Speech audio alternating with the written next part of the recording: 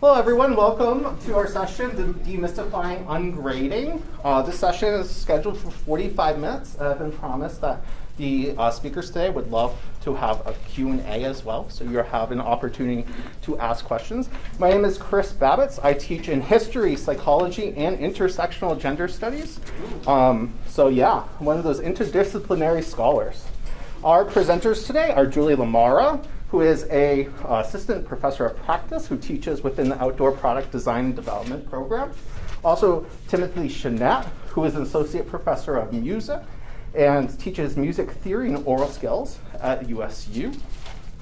Also, Sharon Lyman, one of my favorite learning specialists on campus. If you don't take advantage of the learning specialist, you're really missing out on a whole bunch of stuff. And Sharon teaches our Habits of Mind courses on learning, reading, and planning, and also Adena Rivera-Dundas, who is an assistant professor and teaches 20th and 21st century African American literature.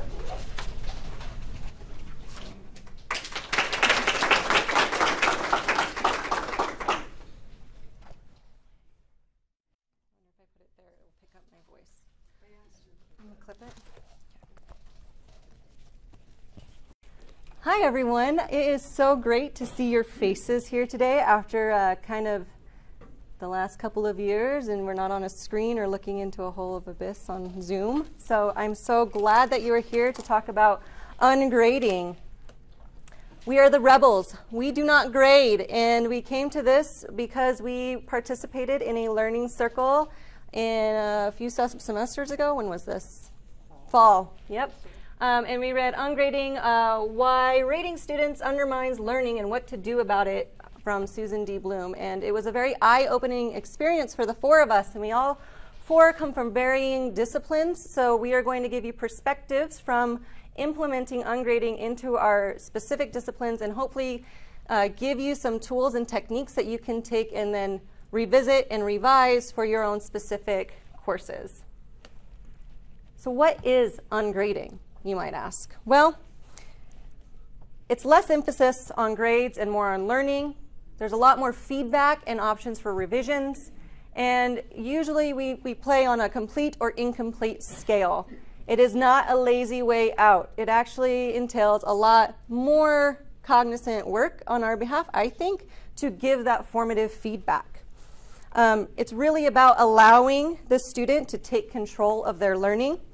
And the feedback affords the student to understand the nuances needed to succeed, because then they're offered time to implement that feedback and also practice it. So I'm going to talk about this in my discipline, and then we're going to kind of go through each of our little sections, and then we'll have time for discussions. So who am I? I have been an educator for the last 13 years and the last 6 years here at USU. My philosophical approach to learning and teaching is rooted in experiential learning and a very student-centered approach. I decided to implement ungrading into the spring of 2022 in a sophomore level course specified for outdoor product majors. So that was OPDD 2420, 2D digital product design, and it had 40 students in it. So this course focuses on building foundational industry-specific skills. So who said we have to grade anyway, right? Have we put constraints on ourselves as educators that don't exist? Just because we've always done it this way, does it really mean it's the best way or the only way to measure assessment and learning? I don't think so. I think some traditions are a little bit outdated, and we can improve upon them. So over the past 13 years of teaching, I've seen countless students have anxiety about point deductions, and I feel like they're nickel and diming me for every single point, but not really truly understanding where those point deductions came from and the learning and the application for that exercise. We are lucky to be able to practice our craft within academic freedom and with rigor. So I decided that I was going to change it up a little bit. I was going to treat my classroom like a design firm. Because once a student reaches industry, they're no longer going to receive grades. They're only going to receive feedback. And either they adjust or they're left in the dust. So this process of ungrading involves rich feedback from me, the instructor, from their peers, from self-reflection of their own projects, and puts the onus on the student to implement it in their work, allowing the student to take charge of their learning and to purposefully do their work because they want to improve. Okay, so the assignments that I have like a no busy work policy. Every single assignment means something towards their final portfolio. I do a portfolio-based end of assessment. I also have opinions on tests. We won't go into that today. But each assignment builds towards their final. So they're constantly getting that feedback before they get to turn it in. And design works that way. It's an iterative approach. So this just kind of gives you a glimpse of kind of like the area in which I teach and I learn and I live, right? So this design thinking process, it's a non-linear approach. So why am I teaching in such a linear fashion of a one and done adage of you've done the assignment, you didn't do well, you fail, move on. But if they fail, they can't move on. They can't scaffold into the next set of issues that will build upon each other.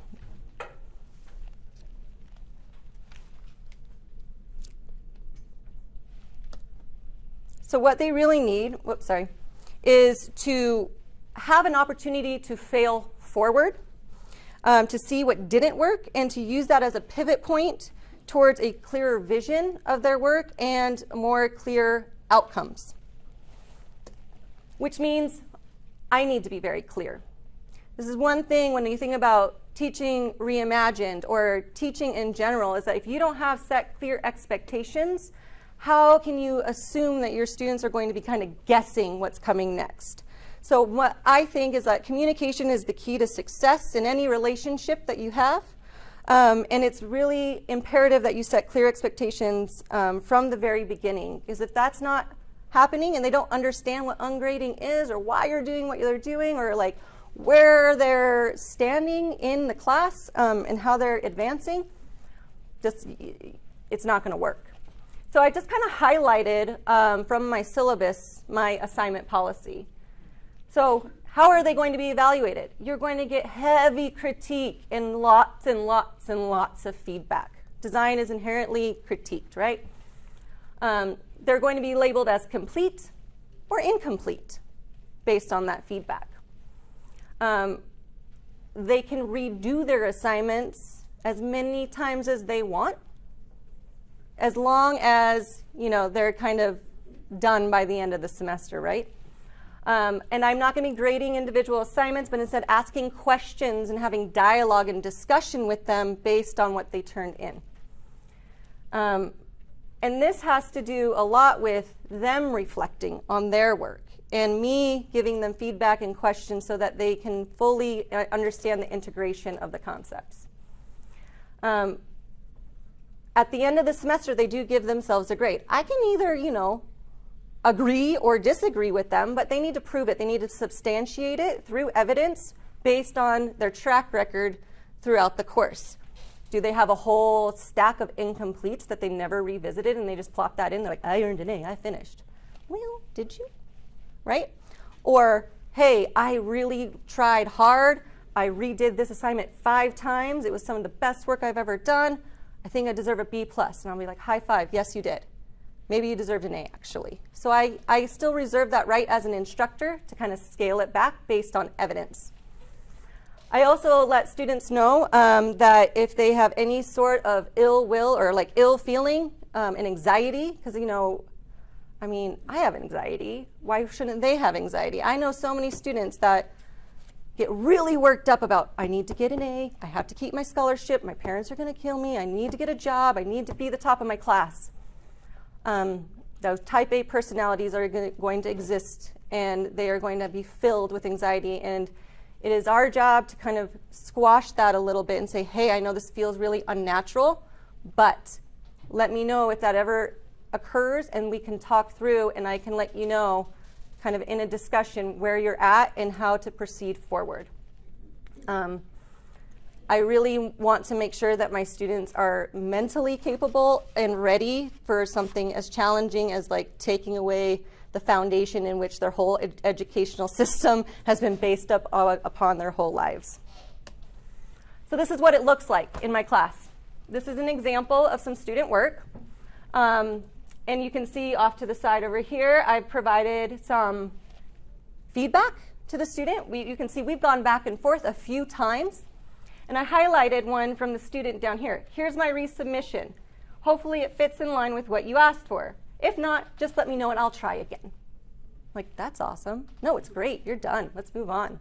Or, hey, maybe tweak it a little bit here. But it becomes more of that dialogue and discussion, and they're more open to receiving that feedback and critique because they want to keep moving and improving. Here's another one. This one has a lot more. This is not the version in which I critiqued to the ends of the earth. But I just realized the bottom of the back view is still janky. I'll fix that. They pointed out their mistake before I get to point out their mistake. They wanted to improve because they wanted to be better. They wanted to get a job. They wanted to be competitive, not because they're nickel and diming me to get past.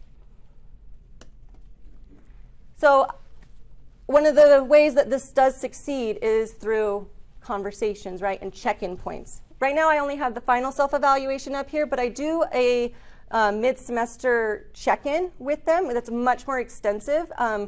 At the end of our presentation, we have a box folder to share with you, and there you can find kind of some documents from all of us, and one of them is one of my mid-semester evaluation.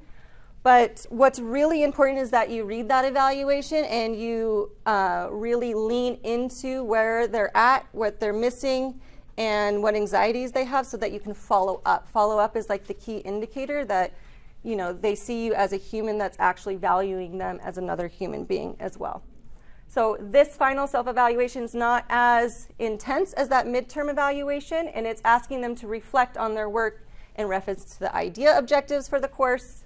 Do they feel like they completed the objectives and they're ready for the next phase in the major? They need this course to matriculate into the major, by the way. If they don't have this course, they can't actually get fully absorbed into our program. Did you miss any significant work? And if there's anything you're particularly proud of, and then what would you give yourself as a final grade? And then my caveat, and that's a discussion point. So these are just some highlights from what students said about this method. Themes that occurred. I'm very proud of what I did. I loved being able to redo assignments. I know that I did my best rather than just what I had to do. I love this part. Doing this is giving me confidence while putting together aspects for my final capstone because I know my work is of quality. I really appreciate when I get feedback and people just don't let my mediocre work slide. I really like this ungrading method. I think ungrading is a much more effective way to learn and actually progress in what I'm trying to learn. This one was a lot more extensive. I kind of just pulled out the highlights. The greatest academic experiences I've ever had. Oh my gosh. Okay, I felt like I actually learned something rather than just doing what was necessary. And it put the learning back into the academic and creative environment. I'm not going to say that every single one of them absolutely loved it. I did have one student, I didn't put her, I went back and forth on putting her feedback in here, but she's like, I didn't like it at first. It really kind of pushed me out of my comfort zone. She's one of those anxiety-ridden balls of stress. But in the end, she said it was a good experience and it helped her grow and kind of prepare herself for her future. So I'm reimagining how I'm focusing on my feedback, on my assessment, and how I'm going to move forward in all of my design-based courses. Oops. I'm going to hand it over to Tim to talk about how he's implemented this in music. Hi, everybody. So like Julie, I'm in a creative discipline, but my classes are in many ways very different. I teach the boring stuff within a creative discipline, music theory. So So it's a very different kind of atmosphere. I'm going to be talking about what I learned applying ungrading in a second-year required music major course with an enrollment of about 40. And it's very much focused on technical skills within music.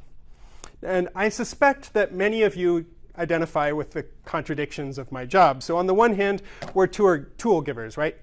A tool giver encourages, hands students useful and interesting knowledge, doesn't pretend that that knowledge is complete, doesn't even always pretend that it's necessary, and then we watch as students integrate it into their own lives. On the other hand, we're gatekeepers, standing as a barrier in front of students as they advance, deciding who's worthy and who is not, which often comes down to pre-existing privileges. And I'll be honest, I love handing students tools, and I hate being the keeper of the gate. The first tenet of my teaching philosophy is my teaching uplifts every human being, which is pretty ambitious, but anyway. But that's part of why ungrading appeals to me. But at the same time, there are aspects of my job that call for at least a certain kind of standards keeping. And I suspect that's one thing that many of us would be worried about in applying an ungrading system. My courses are sequenced. There's a 1 and then a 2 and then a 3, and you need certain skills as you move forward. And my classes are required for music majors because it's expected that they attain certain competencies in them. So I'll share my reflections on this challenge. Is it possible to maintain the standards necessary in certain disciplines, required courses, and course sequences while emphasizing my preferred role as an empowering tool giver? In my syllabus, I used an infographic to communicate about ungrading to my students. I really wanted to capture their attention and for them really to read this. And by the way, in that box folder that we're going to give you a QR code for later, I link not just to a PDF copy of this, but also to the Canva template that I used. So you can actually grab this, use it yourself, alter it however you want. The first and most important decision that let me preserve learning standards while lowering the focus on grades was to give up the false precision of letter grades. I believe that with every being of my heart, in favor of pass-fail. For every assignment, and here's an example, I determined and communicated to students exactly what would indicate that they have sufficiently demonstrated the relevant skill. Submissions that met that standard were marked complete. This policy is arguably generous to traditional C work because they're marked totally complete, even though they didn't get to what I consider a perfect score. Whatever that might mean, I don't believe perfection exists. But at the same time, it's also a heavy penalty on work that doesn't meet that standard because it's marked wholly incomplete. So I allowed penalty-free resubmissions of virtually all incomplete assignments within 1 week of being graded. How did this work on Canvas? I chose 5 concepts relevant to the course, and I designated each assignment to the category to which it was most relevant.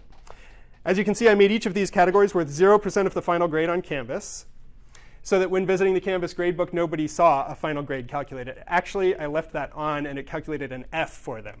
Don't do that. That caused some anxiety for a while. Most of the gradebook looked like this, simply marking complete versus incomplete. And when students or I scrolled to the end of the gradebook, we'd just see the percentage of assignments marked complete within each category. So something like that. Here are the categories at the top, and then you've got 100% of that work complete. You've got 75% of it marked complete, et cetera. At the end of the semester, if students had at least 75% complete work in every course category, every single one, they were allowed to name their own grade. And of course, that percentage could be adjusted to meet the needs of your field, or maybe one category has to be at a higher level than another, or something like that. But this is what worked for me. Note that 75% doesn't necessarily correspond with a C, because remember, just barely passing all of the assignments, usually a C, would result in 100% complete.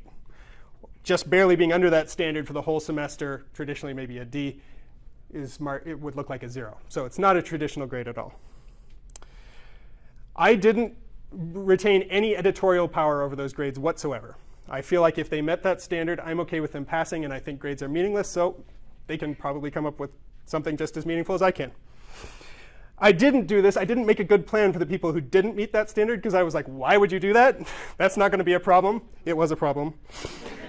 And I think in the future, I'll say if you didn't meet that 75% all the way across, you can also name your own grade as long as it's just a D or an F.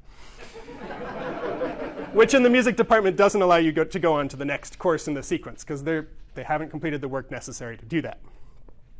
That brings the pass-fail policy to the course level. I decide, do they pass or not?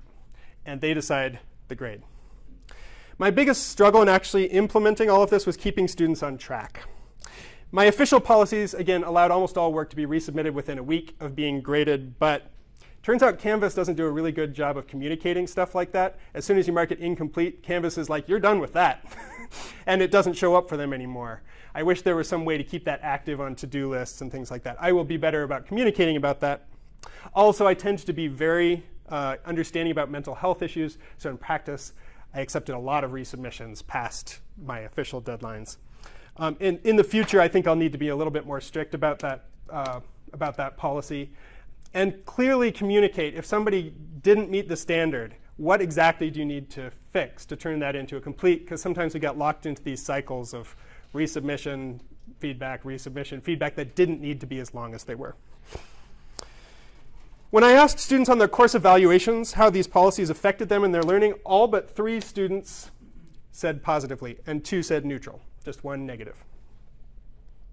I asked them to explain in prose, and I got a lot of extremely positive general comments. But there are some specific things I really care about, and I pulled out some comments related to that. One is the focus on learning and not a grade. That's one of the biggest benefits of ungrading. My students reported more focus on learning and less on strategy. This system made it more about learning than about grades. And coming from someone who is all about getting good grades, it helped me focus on actually learning. So some of our A students might do better at learning in this system.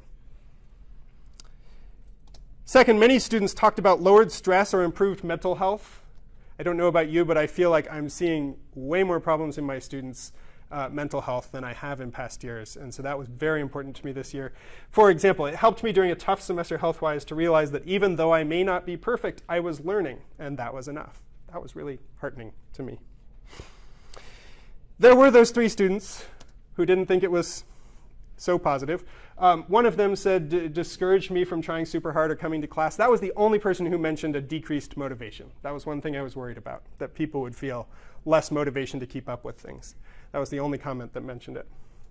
More important, one student did get locked into those cycles of resubmissions and felt like they were never good enough, and I need to do a better job of communicating to students like that, meeting with them, sometimes just saying, we're declaring bankruptcy on this one. We're moving forward on the other assignments.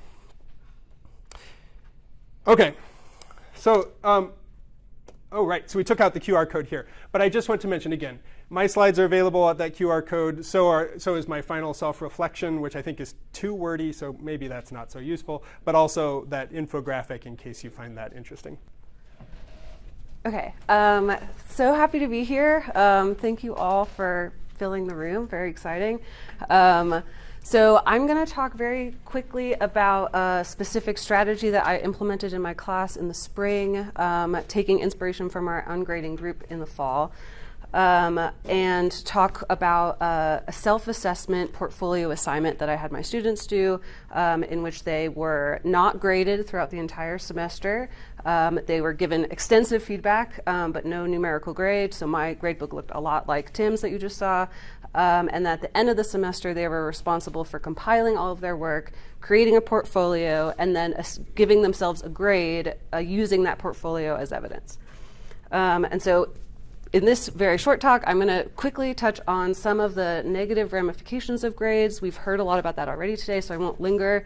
How the portfolio assignment ameliorates those, what that actually looks like, and then some of the feedback. So we have already talked about this a lot, and if you read the Ungrading book, this is a lot of the kind of takeaways and outcomes. But these points also come directly from my student feedback. One of the benefits of the portfolio is that students are commenting and reflecting on everything that they turn in, which gives me ample opportunity to learn more about how my assignments read to them, what they're thinking, what was challenging or easy, and other things. I get kind of glimpses into their lives. So the 2 that I'm going to focus on the most is that grades have the opportunity, or can have the effect of, like we were already talking about, having students wrap their self-worth up in their grade. That getting less than an A means that they have failed as a human being. And then the other one I'm going to focus on the most is this idea of guessing what the teacher's thinking in a way that asks students to conform to standards that usually they don't know, might not have access to, might not agree with. And ultimately what we're teaching them is to conform, and to conform to us. And in my field, I'm in English. One of the biggest outcomes or goals I have in my class is getting students to think critically. And I find it hard to square that with grades sometimes. And this is again taking from my students. I'll read this quickly. Initially, this is taken from my portfolio, so this is feedback after the semester. Initially, this very different classroom structure was hard for me to adjust to. I'm a perfectionist student who loves to base all my self-worth on grades. Being wrong wasn't really a concept in this class, which meant there wasn't just one way to be right. I honestly struggled with that because I know I have a knack for figuring out the right way to work a class. And it's that working a class that I was like, oh, God. With so many possibilities, I had to figure out my own answers instead of just trying to figure out what the teacher wanted. After a few weeks, I finally realized there wasn't a need to finesse the system again. Free of conventional grades and assignments, I could just participate authentically and safely. So the portfolio itself, I mentioned a little bit already what it looked like, but my students are, I teach English, and so writing is a huge component of my class. I have students do a written assignment, 1 to 2 pages, pretty much every week, but I don't, because none of it is graded, I don't have a late policy, and I don't even really have a submission policy. So students are given perhaps more work than they can do, and are asked to make their choices about what work seems important to do throughout the semester, and then to kind of deal with those choices at the end. But like Julie mentioned before, all of the work that I do is scaffolded. So if you miss one, it's really hard to catch up unless you kind of go back and do it. So for example, I'll have one assignment where a student has to define a key term. The next assignment takes that key term and asks them to apply it to something. The next assignment takes that application and asks them to put it into context with research. The next assignment asks them to take that research, and so on and on and on. So missing an assignment is not punished numerically, but it is they are missing out on a key part of the thing, and they know that, and so then they do it mostly. And then so they compile this portfolio, and then they use the portfolio to advocate for a grade for themselves using the work that they did as evidence for that grade. And again, the goals of this are really to get students to think of themselves in this holistic way. And one of the things that can happen, I think, in my experience too, with grades, is that the expectation is that they're at 100%, right? And that everything that they do that's not perfect is a downgrade. So if you get a B on the first assignment, you can never get a full 100% in the class anymore. You've lost that opportunity. So in this case, instead, students are encouraged, like Julie was saying, to fail productively, fail forward. You're not going to be perfect at the beginning of the semester. And so one of the most important parts of the portfolio is asking students to really evaluate where they were at the beginning of the semester and where they are at the end. So when I introduce the portfolio assignment to my students, I tell them the thing you're trying to prove with this is growth. How did you grow? How have you changed? And that way, the failed assignments at the beginning are actually useful to them. They want those. They want the work that was rough so that they can show that they got better. And so being able to have that work that might have gotten them a C, and then they're like, well, I'm never going to look at that again because I can't believe I got a C on it, now becomes a really valuable piece of their growth throughout the semester. So this is what this looks like on Canvas. I have my assignment sheet in the box folder that you'll get. And this is the worksheet I gave them. So I also had a lot of students who were very anxious about this and wanted a more quantitative way to think about their grade. So I created a worksheet that kind of enabled them to do that. And this is also in that box folder. One of the big concerns I had with this is that everyone would give themselves an A. That was not my experience at all. In fact, I had many, many students who gave themselves a grade much lower than I would have given them myself. And so in those cases, I boosted those up a little bit. But the thing that I find really important about these is that they, in both cases, didn't give, I mean, one gave A-, but not a perfect score, and then a B. And in both cases, they still talk about feeling very proud of themselves, proud of their work, proud that they made it to the end of the semester, proud that they could turn in this portfolio, even though they know it's on an A. And so some of the other things is, well, I'm just going to skip this. Okay. One of the takeaways for me from ungrading, very, very similar to what Tim said. I saw such an improvement on students wanting to learn for the sake of learning and being excited that they were not being held to a standard they didn't understand. And also real improvement in mental health, or maybe not improvement in mental health, but they were able to acknowledge how the class interacted with their mental health in ways that were not detrimental, which I think is kind of the best we can hope for. So, but this last one I want to read a little bit of because I like the energy so much. As I discovered while researching my topic, having that ability to choose, even if the consequence isn't necessarily rewarding, it is in and of itself rewarding. Seeing my idea actually materialize in front of me made me feel like I was really capable of doing new and challenging things. I felt extremely accomplished in a way I never had before, because not only had I completed the assignment, but I created a new way to complete the assignment, and it worked. This is something I'm really excited about. So yeah, some of these takeaways are the degree of metacognition and reflection that students are asked to do, I think really help them think of themselves in this more holistic way and think of the semester as this kind of project that occurs over time. Feeling proud of themselves, learning to self-advocate. I had so many students be like, what if I give myself a better grade than you would give me? And I was like, yeah, do it, you know, like stand up for yourself, and which I find really powerful, you know. And then this, similar to what Julie was saying, that the grading becomes so much more of a conversation than a ruling, and that students get excited to learn for the sake of learning. Okay, so my colleagues have done a fantastic job talking about the why. Why did we join this rebellion and give up on grading? And they've also shown you how, what that looks like in their classrooms. So I'm going to talk a little bit about the how and then reinforce the why. For me, this began before I came to USU. I actually taught ESL, or English as a Second, and additional language. And here was where I saw the magic happening. I saw learning taking place without students being incentivized by a traditional grade. My students, they worked full-time jobs. They had families. They had all these demands that our college students have, and yet they came hungry to learn English. And it was all about the English. It wasn't about the points. So when I came to USU, I knew that this would work. And here at USU, I am a learning specialist, and I teach habits of mind courses. These two that are highlighted are ones that I decided to go ungrading in. But I had the luxury of at the same time teaching them in an ungrading way, teaching them with grades. So I could compare the results side by side. And it was pretty powerful what I discovered. So I first participated in a learning circle where we read Susan Bloom's book, Ungrading. During that time was when I put this into action. I have the luxury of teaching a lot of 7-week courses, so that meant I got to do ungrading multiple times in the same semester. And so that allowed me to modify. By the time we got to spring, I realized some things were working, some things weren't. One of the things that was really working was meeting with my students one-on-one.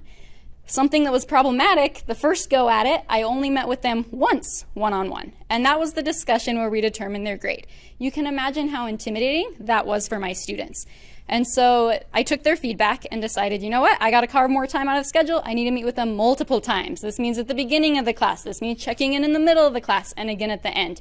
And they really responded well to that, and I did too. That way it wasn't a mystery where they stood in the class and how they were progressing. Over the summer, I started reading Grading Justice. We're going to have the nice treat of having Kristen Blind come to USU in January. And I'll be leading a learning circle if anyone wants to nerd out on ungrading with me. During the summer, as I participated in another learning circle that was Ungrading 2.0, I realized a lot of our USU colleagues are doing this, and we're all doing it differently, which ungrading lends itself to be done in alternative approaches. What I liked that we kind of coined was collaborative grading. I think initially I saw ungrading as I'm not giving students a grade, students give themselves a grade. But really, that's also kind of problematic, if I'm being honest. I do kind of like to be a gatekeeper in some senses. And so collaboration is how I help students acquire the metacognition that they need to accurately self-assess themselves, and we both feel good about their grade. So I also had this big aha moment. I think the whole time that I have been a part of this rebellion, I've thought, grades are awful. I hate them. Let's get rid of them. But I realized that would be a really huge undertaking institutionally for this to go away. And I realized that grades are not the villain. The problem is we're hyper-focused on grades, all of us, students, instructors included, and that takes away from student learning. And so for me, the takeaways of ungrading have been monumental. They've changed the way that I teach. And here are some of those things. I've talked about how important meeting with your students one-on-one. Even if you teach online asynchronous courses, I do, you can get those folks on Zoom, and it will make a big difference in their engagement in your courses. Resubmissions, this is really important, right? We shouldn't have an expectation that our students are going to be perfect from the get-go. Allowing them to fail and have a safe space to fail and then learn from their failure is how they're going to learn. So let them do assignments again. In my class, they have to turn it in on time to get this right, to do it over again. But if they turn it in on time, they can do it as many times as they want according to my feedback until they get it where we both want it. Feedback is huge. Honestly, just having a conversation about this game of school. We don't talk about it, but it's occurring, right? Where we have students that are chasing grades, but they like cram, and then after the test, they've retained nothing, and then they don't have this understanding, and when they leave USU, do they have these habits of mind that are gonna help them throughout their life and professions? Maybe not. So it's really important that we talk about the game of school, and we make sure that we're not playing the game of school, but that we're focused on learning. Give students choices. Definitely seek learner input along the way, and ultimately give ownership back to your students. The responsibility of their learning, it's not just on us, it's not really on us, it's on them. So invite them to take that ownership and give up authority where possible. We want to have time for questions, so this next slide shows our QR code. Definitely check out our resources. We've all stuck our syllabi, we've stuck a lot of helpful stuff in there, and I think all of us would agree, reach out to us. We love to talk about this, we're nerds on it. So if anyone has questions, now's the time if you want to join the rebellion or just maybe critique us as far as why we're rebels.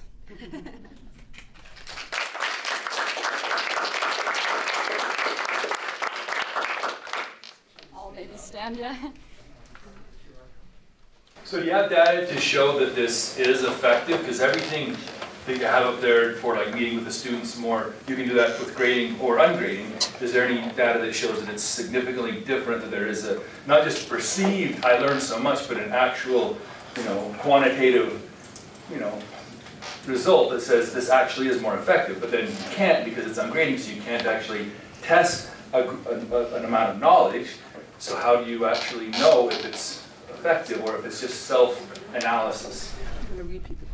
So the question was, how can we separate out ungrading from the other things that we're doing, especially since ungrading may make it hard to quantify how much learning is happening? I think there's a big assumption there, which is that grades represent learning, and I'm not sure that's true. In many cases, that knowledge may be pre-existing, or it could mean all kinds of different things. So that was the one thing I wanted to say. I'm sure everybody wants to say something on this, so I'll pass it on. Sorry, I'm just going to quickly jump in. I'm a qualitative researcher, so a lot of that idea of quantification is great, but also I saw a very distinct line in the sand from students that I had graded traditionally in this same course to the cohort that came through, and their work exponentially being better than the previous cohort. Like, they're going to have a real good time going through matriculation because it's going to be competitive. Just echoing what Tim says, I think all of us are up here because we don't believe grades measure learning. And so, yeah, that's why most of our results, as you've seen, have been student-based comments, their experience with it. And actually, I should say, I actually did preserve some quizzes in my class. And those individual quizzes did measure learning on specific topics. I made them repeatable. And those were the few assignments that were not complete incomplete, because I was like, well, if they got 19 out of 20 on that, well, I guess they're 19%, or not 19% complete, 19 out of 20 complete. And so I just let that factor into their completion grades. So there were measurements, direct measurements of learning that were factored into the grade as well. I'm not 100% sure that my students actually learned more than other students. I'm pretty sure they didn't learn less, and I liked the way they approached learning at the end of the class. Just one caveat, of course, anything that's creative, this sounds perfect, English and art and music, like that's very creative and very subjective. But you know, I'm science-based, so we have this pool of you need to know this. But yeah, anything that's creative, I think this would be great. I'm actually glad that you said that, because my biggest group of critics always come from STEM. But I like that because it's true. We have to have results, right? We have to have standards. But I think when you look at people in the industry after college, they're not getting graded, but they still have standards. So I just want to maybe iterate something that I didn't when I was talking earlier, that assessment is still a part of the game, right? You can't have learning without assessment. Feedback, still part of the game. Standards, still part of the game. We're just getting away from F to A, getting away from 1, 2, 3, 4, right? We're not crunching numbers. We're helping them see the value in what they're doing and then helping those standards. Like a complete or an incomplete, if it's not to standard, it's incomplete. In my class, I was kind of harsher. C's didn't benefit. They had to have an A to be complete. So a lot of people said, you're being too picky, way too picky. And I said, well, the standard's an A in this class if you want complete. Just a comment, you're reading this book, or you read this book, and I've read part of it, and it says that Yale and a couple of other big-time Ivy League schools have adopted this in some of their lower division classes. Is that right? Which would be science-based. Brown University doesn't do grades, and then the editor of the book was from Notre Dame, but I don't know specifically about Yale. Yes. I'm a clinical instructor, so I'm working with students who are working with other clients. So we have a lot of like medical documentations going back and forth, sometimes 2, 3 times a week. The thing that I found that, and I don't know what if you have any suggestions, is like I give them the opportunity that we're going to have lots of feedback, and then their first submission just isn't that great because they know there's going to be feedback. Do you have any suggestions of how to like approach that with students and that I can encourage their best work that first time, knowing that I don't expect it to be perfect, especially if it's a brand new document that they've never had to write, but they're writing it multiple times a week, and then I'm editing multiple times a week with a lot of students. So one suggestion for something like that would be to, like, you still have your rubrics, you still have, you know, the standards and objectives that you have to reach, and you can still mark on that rubric. There's just not point allocation associated with that, and then you leave room for that feedback and comment section for each section of that rubric. So yes, you met that, this is excellent, this needs work specifically here. And they're going to try and meet all of those expectations on the rubric, but that rubric has no quantifiable slide scale. Does that make sense? Yeah, sort of. Yeah. How do you come up with that rubric? I guess, is it just specific to, I mean, The assignment in your assignment? Do you have this, like, we use like a 1 to 5 scale, which has a number, which then is a grade. And the students average it out, you know, and they figure out what they got. And so do you suggest taking that number? I mean, they all know the number. Yeah, And just take the number out. Giving it a different title. Like, One thing that I do, I don't know if this would work on the first assignment, but something that I found is really helpful is having students come up with their own rubric by saying, like, these are the objectives of the assignment. How would you parse the distinction between excellent and okay? And having them to try to articulate that they hate it. They hate it so much. But being able to really parse those distinctions, I think, gets them to start thinking about, like, the difference between an A and a B is not some arbitrary number, but like 5 or 4. It's like these qualities of thing. And so having the students have to name those can be really powerful for them to then be like, am I meeting my own standards? And then I have a lot of students grade each other based on their own rubrics, and so then the students are receiving feedback in that way.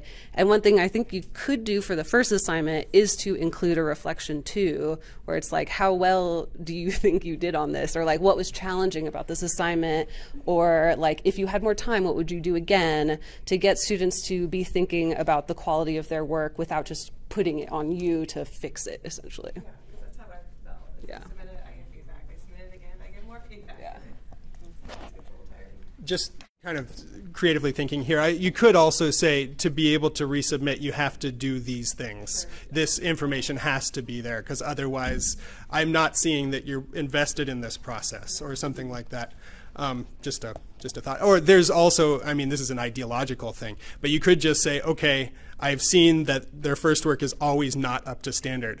I am going to plan that into my class. And therefore, that the first assignment is going to be what it is, but then I'm going to have another assignment where I'm like, okay, now really do it, or something like that. That's what I was going to add. In my experience, your original question, the problem fixes itself over time, because just like we don't want to go and grade an assignment 7 times, the student doesn't want to do one assignment 7 times. So if they keep getting it marked incomplete, they're going to start to be more cautious and conscientious before they submit it, which is an end win for all of us.